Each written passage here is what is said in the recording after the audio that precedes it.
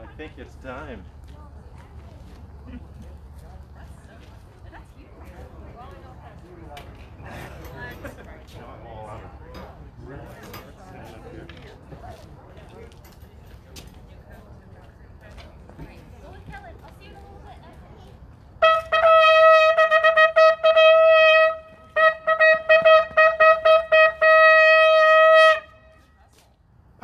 Let's see.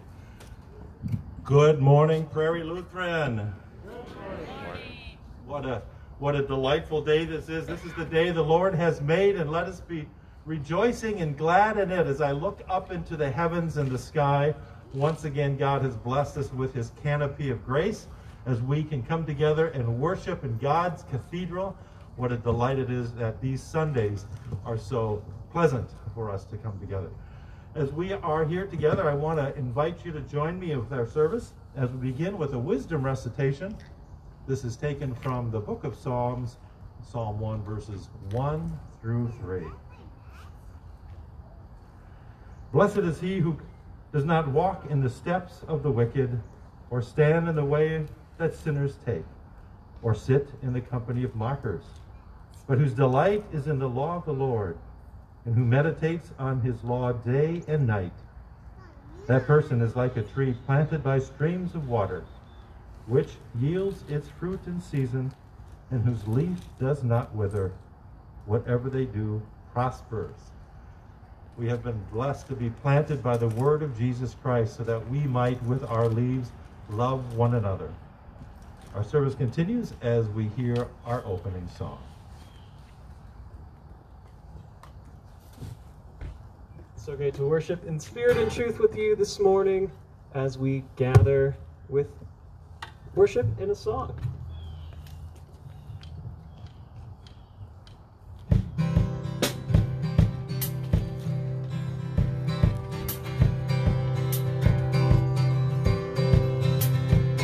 Though the tears may fall, my song will rise to you. Though my heart may fail, my song will rise to you. While there's breath in my lungs, I will praise you, Lord. In the dead of night, I'll lift my eyes to you. When the waters rise, I'll lift my eyes to you. While there's hope in this heart, I will praise you, Lord. The joy of the Lord is my strength. The joy of the Lord is my strength. In the darkness I'll dance, in the shadows I'll sing. The joy of the Lord is my strength. When I cannot see you with my eyes, let faith arise to you. When I cannot feel your hand in mine, let faith arise to you. God of mercy and love, I will praise you, Lord. Oh, you shine with glory, Lord of light, I feel alive with you. In your presence now I come alive, I am alive with you. There is strength when I say, I will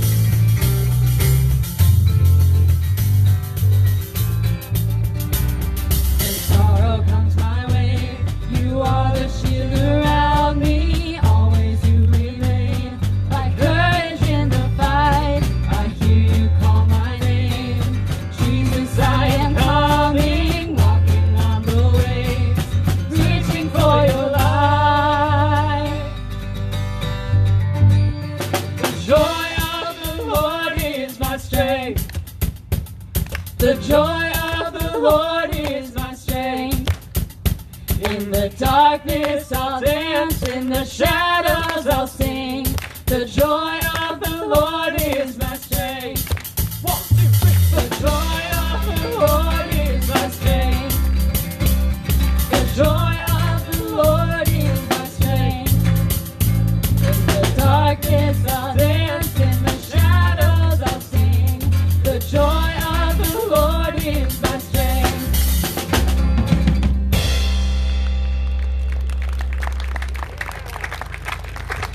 Thank you, Jonathan and band. Great to see and hear all of you this morning. We've got a full praise band. And Ensley, thank you for rocking it at the front here, praising the Lord with your whole self. We love that.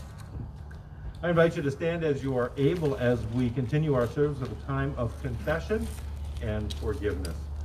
Words taken from the prophet Daniel, the 9th chapter. Let us confess.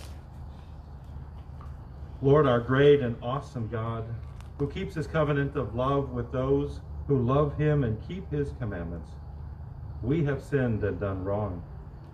We have been wicked and have rebelled. We have turned away from your commandments and laws.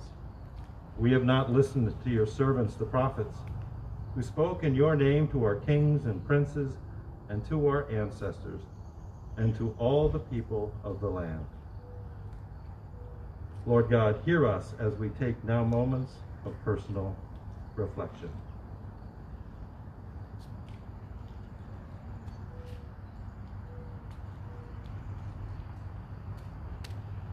Amen. Our Heavenly Father delights when his children come before him with hearts open and confess our sins before God. But God, who is gracious and merciful, delights not only in hearing but also announcing this word, which is as a called and ordained pastor of the Church of Christ. I therefore declare to you the entire forgiveness of all your sins. In the name of the Father and Son and the Holy Spirit. Amen. As forgiven people, I invite you to give a wave or a air hug to those who are near you and give thanks to God for his wonderful gift of mercy and forgiveness. Amen. You may be seated. Our service now continues with the word of the Lord this day.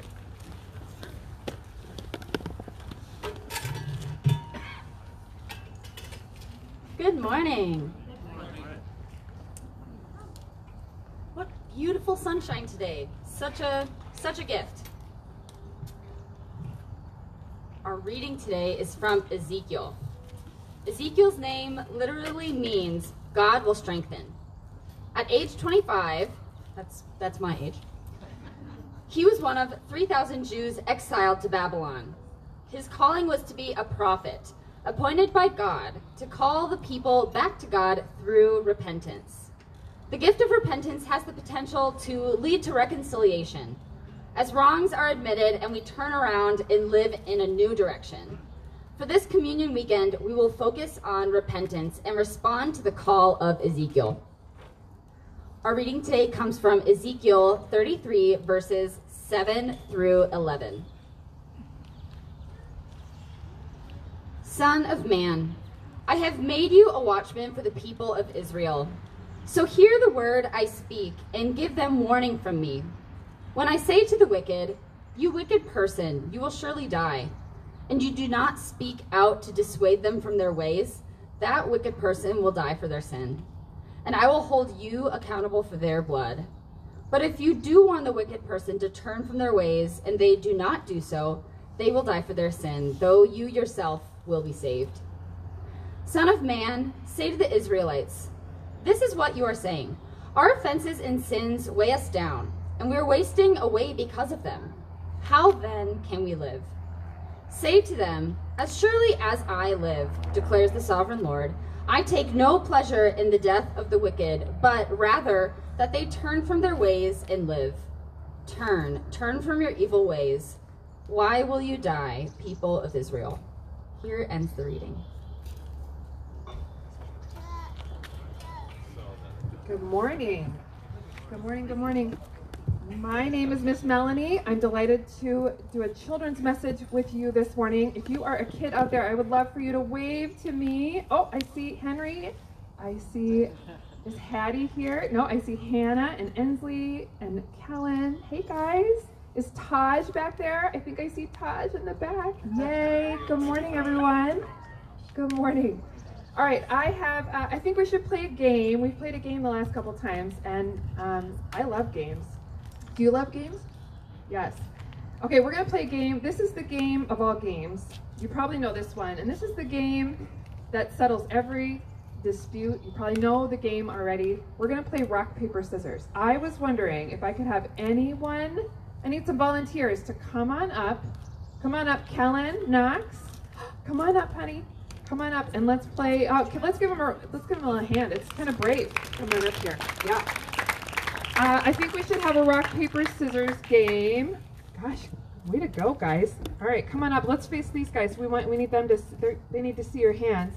Let's face our friends out here. Perfect. Thank you for socially distancing. That's amazing. Good job, guys. All right. And you guys know how to play, right? Rock, paper, scissors? You know how to play this? Yeah. Everybody knows how to play. If they don't know how to play, they're going to watch you and learn. So, I don't have my hands free. You guys are going to have to do it for me. I'll say it, though. All right, let's get our hands out like this. Let's get ready. Rock, paper, scissors. I'm just saying it. We're going to say it together in just a minute. Ready? Rock, paper, scissors, go. Rock, paper, scissors, go. All right, we got rock, we got paper. All right, that was a little practice. Are you ready to do it again? Rock, paper, scissors, go. Oh, we got rock and scissors. Rock, cover, scissors, right? Let's do it one more time. Rock, paper, scissors, go. Oh, paper and paper. Now's the time. Usually the third time you kind of get what the other guy's doing, and then you win the game, right? Every time. All right, that was good. That was good. Now, I want you to put your hands together like this. Can you do that? Almost like paper, but you're folding your hands. Perfect. Can you hold it out so everyone can see? Can the big kids in the crowd do this together too? Yep, like you're praying almost, right? You have your hands together. I was thinking about the verses that we just heard from Ezekiel, and he was talking about repentance and reconciliation. Those are big adult words. Big adult words. But here's what I think Ezekiel is talking about. Relationships. God loves relationships. And every relationship is like this. Can you show your hands again? It's like this, like you're folding hands, right? There's two people in a relationship. Relationships are kind of like this. And God designed relationships to go together. But here's the thing. We all fall short. We all sin. Maybe sometimes we say words that are unkind. Maybe sometimes we even use our hands to sin. We all fall short. Raise your hand if you've ever gotten in trouble. Ooh, calling you out. Oh gosh, look at those hands fly up. Oh, especially these guys. These guys are, their hands flew up first. Some of these, oh wait, let's see. Raise your hand if you've ever gotten in trouble. Oh, look at all those hands, guys. Look at all those hands. Yeah, everybody falls short. So back to your hands together. Can you put your hands together again? Like you're praying, like they're... In relationships, whenever we maybe sin against someone else, which is pretty often, here's what happens. It's like they break apart. Can you break your hands apart and hold it apart? In relationships, when we sin against other people and when we sin against God, it breaks our relationships apart. And now, wait a minute. If you've ever gotten in trouble, say you did something to your brother or your sister, what do your parents help you learn how to do? What do they tell you to do?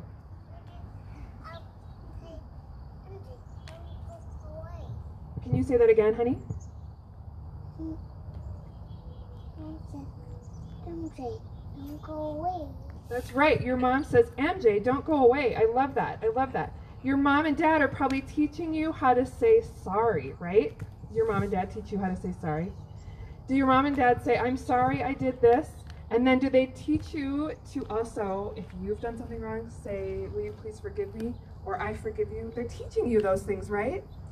They're teaching you about relationships. So when we sin against another person, when we're not nice to another person, and we break that relationship apart, saying sorry helps, right? Saying sorry kind of brings those hands closer together.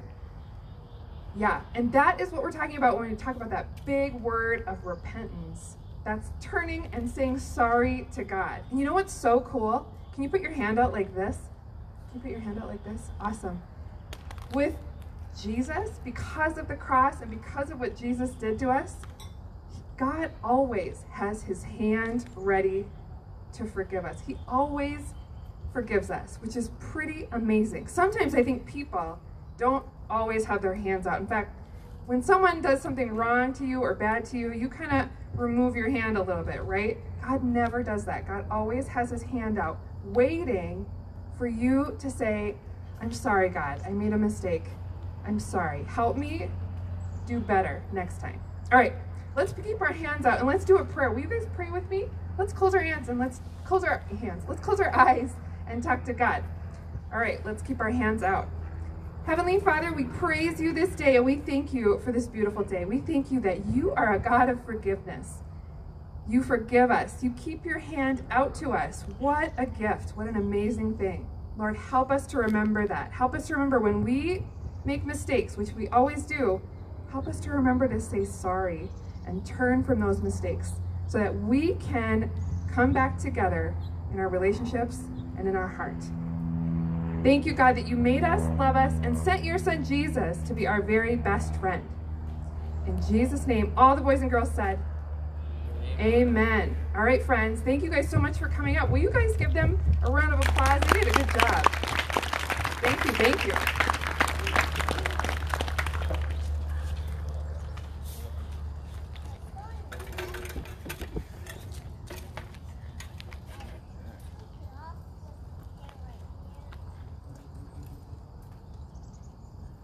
Thank you, Melanie. So my daughter is learning to say I'm sorry, and so she says I'm sorry, and she says the dog did it though. So she apologizes on behalf of the dog. So she's still got some learning to do with this whole repentance thing. Grace and peace from our Lord and Savior Jesus Christ, who forgives us time and time and time again. So there's this phrase in psychology that sounds really straightforward, but it turns out it might be the complete opposite of what it's actually trying to say. And that's this: learned helplessness. Now, learned helplessness is about as sad as it sounds. So the initial researchers back in the 60s had 2 dogs in a room, and each of those dogs was wearing a collar, and so there was a lever on one of the walls. Both dogs received a shock from their collar at the same time, and when the first dog would eventually paw at the lever that was on the wall, the shocks would stop for that dog. But when the second dog went and pawed at that lever, when that second dog did the exact same action, the shocks did not stop. Nothing happened. And so eventually that first dog learned that pushing that lever would stop the shocks, and the second dog learned that there was nothing that they could do to stop those shocks, that it was all random when the shocks started and when they stopped. And so then those 2 dogs were placed in a second experiment. And it was a room that was divided into 2. The floor on one side of the room would give the dogs a shock, and the floor on the other side of the room didn't give the dogs a shock, so they were free from being shocked. And what the researchers saw was that that first dog, the one who had learned that they had the ability to stop those shocks, a dog would take that leap of faith and jump to that second side of the room and found out that there was safety from the shocks on that other side of the room. But that second dog, they never even tried jumping. So that second dog had learned that stopping the shocks was out of their control, so they didn't even sniff at that other side of the room. They had seemingly learned to be helpless. They had learned that the world was chaotic and out of their control. But that's not actually the case. I don't think we need to learn that the world is chaotic and out of our control. I think we can agree that that's nearly common sense. That we don't have control over, say, a Category 4 hurricane or wildfires, or whether or not this afternoon is going to be good or bad. So we don't need to learn to be helpless. I think that's ingrained, and I have some evidence to present for you this morning, because my 3-year-old, again, has this helpless routine down to a T. In fact, I would say that Hazel doesn't need any encouraging to act helpless. That is her default. So the change is pushing her to be helpful. And so that's how she ends up wearing mismatched socks with different shoes and a skirt and a dress on, all at the exact same time for good measure. So what those dogs were learning was helpfulness. They were learning how to change their circumstances. They were learning how to get themselves out of a bad situation. They were learning how to move from point A to point B in order to affect change. But my goodness, that is difficult. Going from point A to point B, changing our perspectives, understanding that we have a role to play in changing our circumstances. I don't know about you, but I bristle at that thought because it's not our default. Okay, so I think especially that I see a dog out in the audience here this morning, I think we need to use a happy dog metaphor, not because that first one is just incredibly sad from the 1960s. So the happy dog metaphor is this: my dog loves going for walks. The problem is I have 2 dogs. And so it's not that Lacey doesn't like walks per se, but more that she's just a little bit of a straggler. And if you ever see me out and about here in Eden Prairie, I've got a double leash for these 2 dogs, which works well because Kirby's just leading the charge and Lacey's kind of being pulled behind like the caboose, so I don't really have really much tension on my arms or really balancing each other out on walks. But there's absolutely one thing that my 2 dogs cannot stand, and that is turning around. They're good with going straight ahead. That's really straightforward. They're okay with maybe turning left or turning right. That's just as exciting. But there's a reason I never do an out and back route. Again, they absolutely despise turning around. And so if you ever happen to walk these 2 creatures, whatever you do, do not tell them that they need to turn around. I mean, turning around just defeats the whole purpose of going for a walk, right? It's no longer this smooth sailing adventure. It's been interrupted. And that's the problem. It required a full stop and then a 180. Again, my pups are good with a 0-degree turn, maybe a 90-degree turn here and there to mix it up. I'm sure they could even do a 360 if I had them do that, but a 180. Because, and if there's any walkers or bikers or runners out here, if you burn a path in the ground from following the same route time and time again, and suddenly you change the direction you go on that route, maybe you've noticed that everything changes on that route. The simple act of following a path in a clockwise direction versus counterclockwise completely upends your perspective on that same exact landscape that you've always passed, all because you stopped and you did a 180. Again, the problem is turning around. Because if we're turning around, that means we were headed in the wrong direction in the first place. And I don't know about you, but I don't like being told that I'm headed in the wrong direction. It means that I've wasted effort and I've wasted time. It means that whatever I set out to do in the first place was misguided. It means that I was flat out wrong. And that's that churchy word this morning, repentance. But that confession thing that we did about 10 or so minutes ago, that's repentance. Again, that funny little church word that when translated simply means to turn around. Metanoia. See, this place here, this is a place of brokenness. That if you are perfect, if you're whole, if you're free from anxieties or fears or self-doubt, then this probably isn't the place for you. Just like a hospital isn't for healthy people, we do not gather here this morning because we're perfect.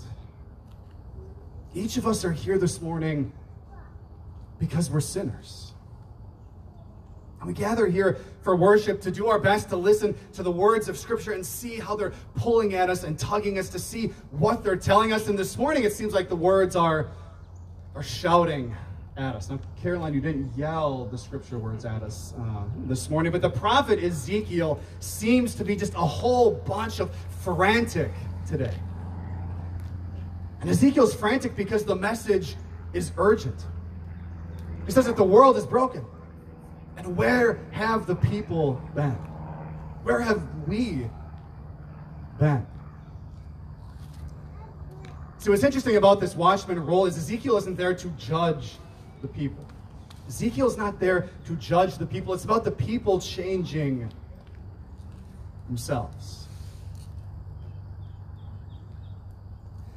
In his book, Just Mercy, Brian Stevenson shares just a beautiful metaphor for his work as a defense attorney. He describes himself as a stone catcher. Not a stone thrower, but a stone catcher. I love that imagery. I mean, imagine a Christianity that catches stones instead of throwing them.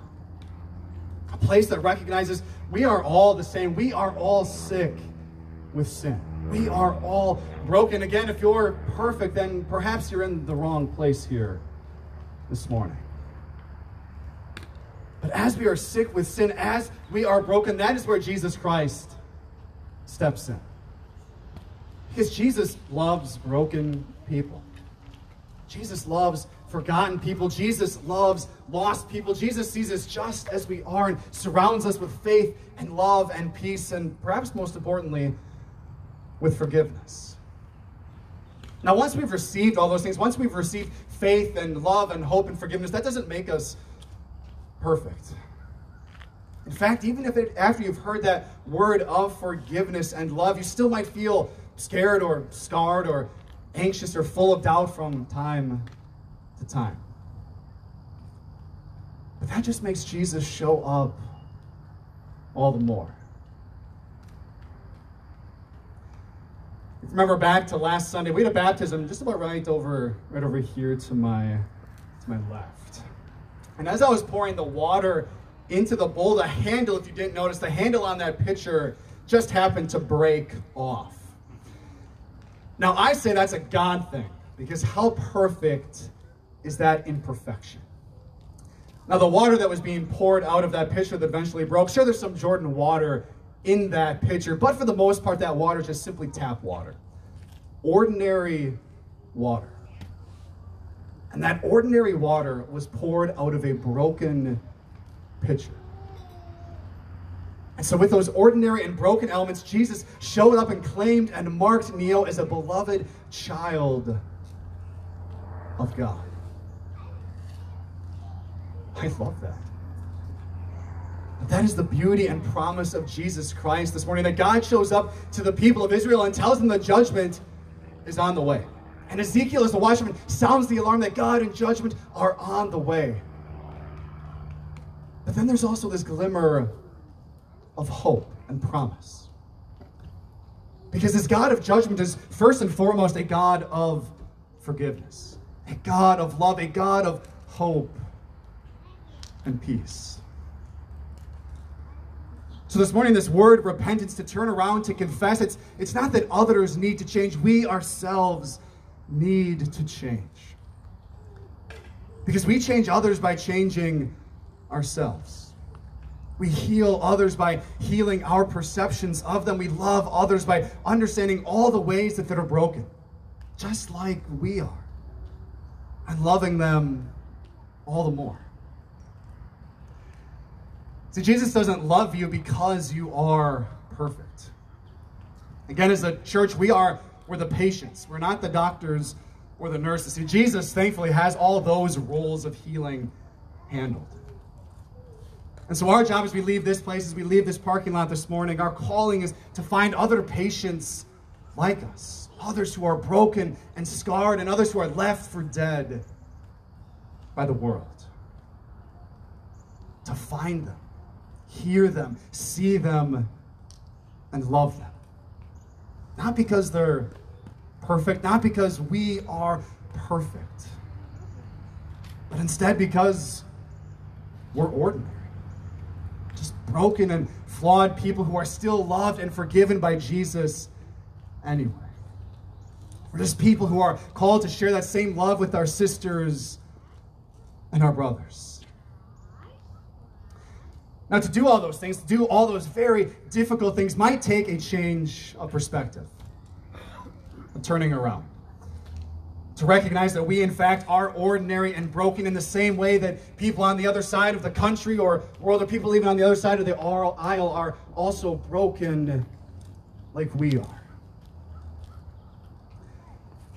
Because carrying this cross right over here, carrying that cross and following in the footsteps of Jesus is not our default. It's not our default to walk over there and pick up that cross and carry it as Jesus did. It's going to take a change of heart. It's going to take us recognizing that we are all ordinary and broken people. Imperfect people who have the gift of forgiveness from Jesus Christ. And this morning, that is all we need. Imperfect and ordinary and broken people who are forgiven by Jesus Christ. And that is perfect. Amen. Let's pray. Good and loving God, we ask that your Holy Spirit surround us each and every day.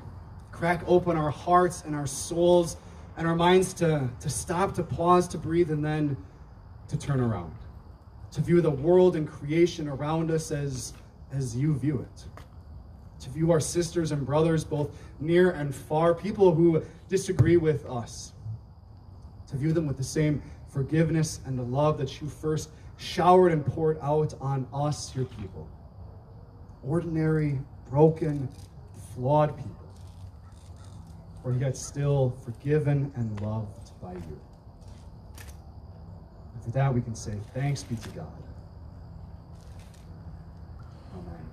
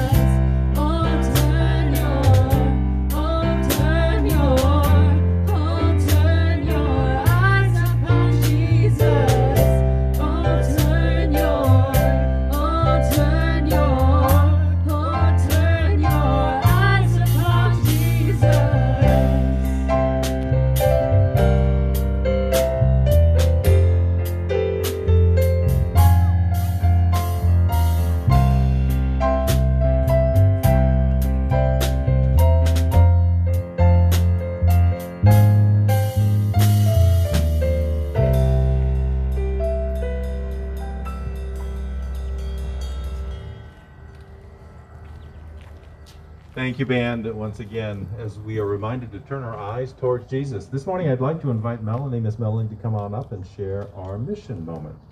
Thank you, Melanie. Hello. Good morning again. In 2 weeks from today, we are moving indoors for in-person worship. Yes, right? Yeah. Yay, Ainsley, I love it. Because of the pandemic, we're taking seriously the need to manage our facilities so that people stay safe when we gather indoors. We'll have hand sanitizing stations, we'll require masks, we'll social distance, and we are asking you if you will reserve your spot by going online on our website and reserving spots. There's a registration link for each service that you will attend. And this will help us with contact tracing and will help us manage our attendance as well. If you're not able to come inside, or if you do not intend to worship indoors with us on Sundays, that's okay. The 9:15 service will be filmed and streamed live via our website, or via our Facebook and YouTube platforms. These links will also be on our webpage. Thank you for your flexibility and faithfulness. No matter in person or remote, the Holy Spirit will gather us together and make us one. Thank you.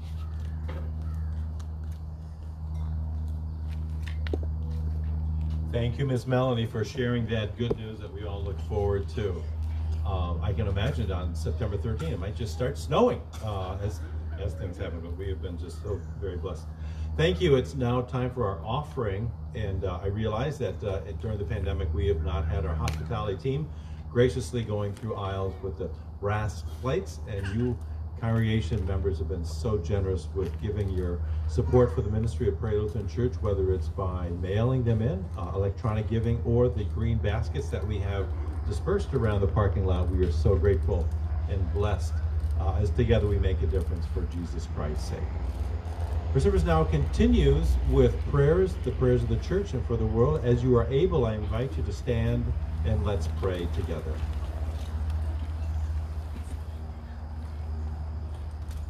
Let us pray.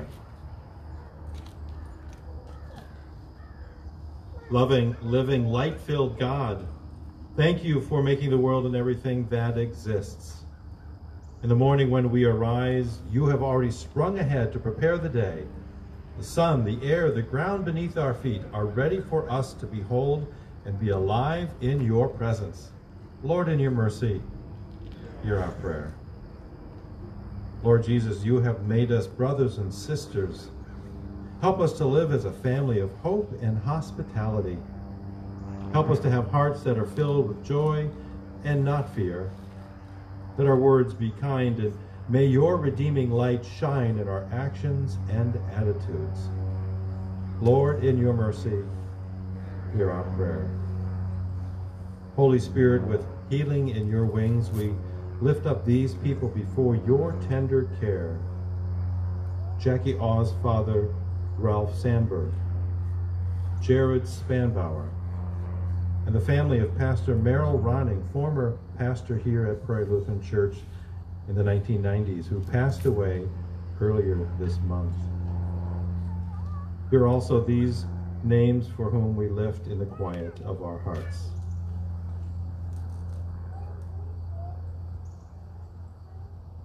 Lord, we also pray for those who have been affected by Hurricane Laura and fires in California, as well as those who continue to suffer from the unrest in Kenosha, Wisconsin, and Minneapolis.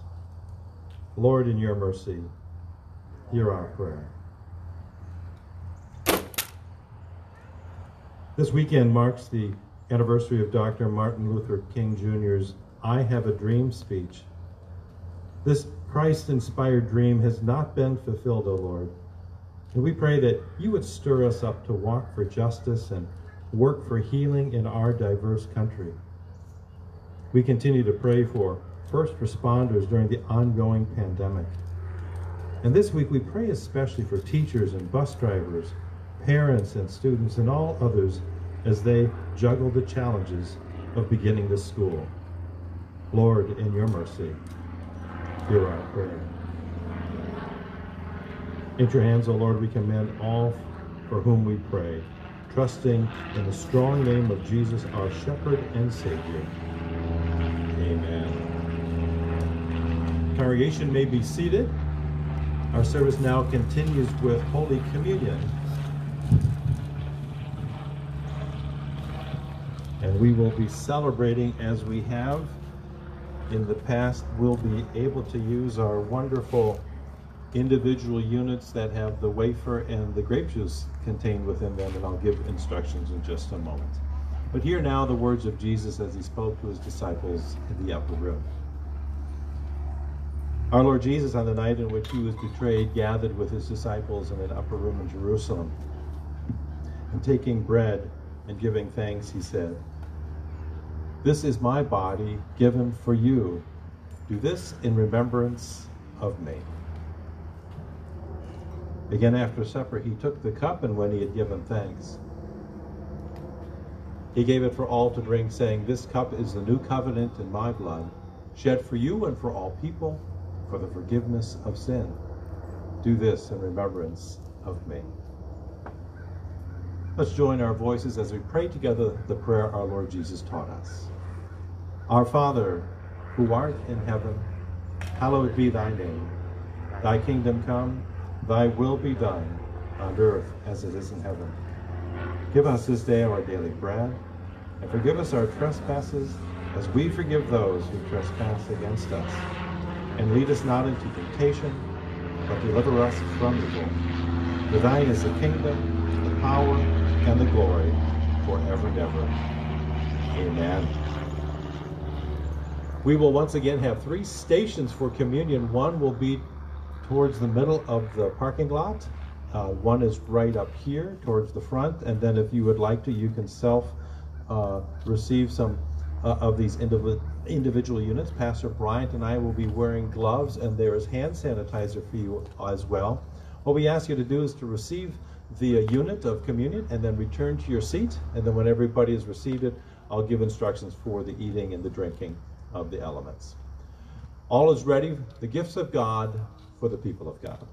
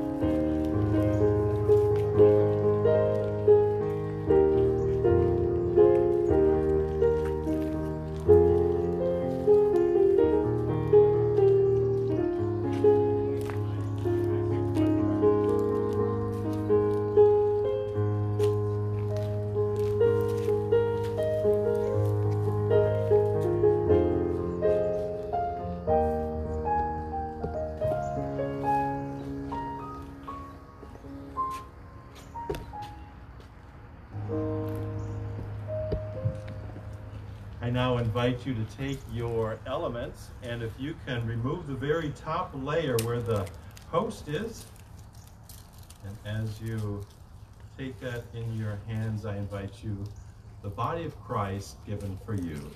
Let us eat.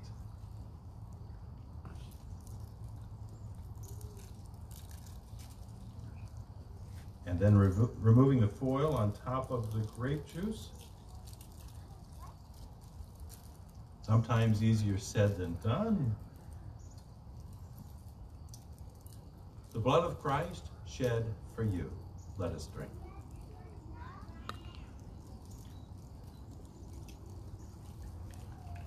And now may the body and blood of our risen Lord Jesus Christ strengthen and preserve you unto eternal life. Amen. Our hospitality team has baskets that they'll be circulating through the parking lot, and you can give them the remaining pieces of plastic from your communion unit. Our service now concludes with our announcements and benediction.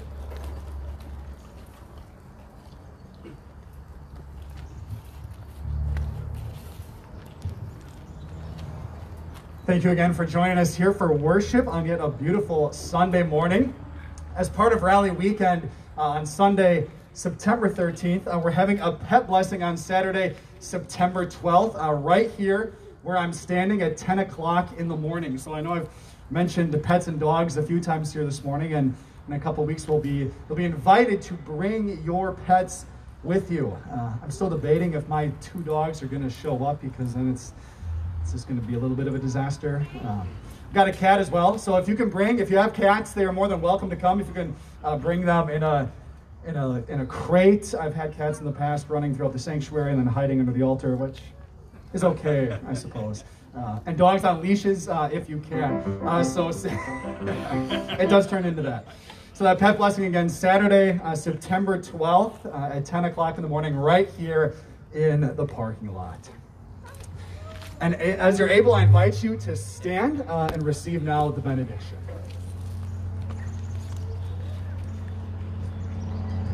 And now may the Lord bless you and keep you. The Lord's face shine on you with grace and with mercy. And the Lord look upon you with favor and give you peace. In the name of the Father, and of the Son, and of the Holy Spirit. Amen. Let us go forth in peace this morning.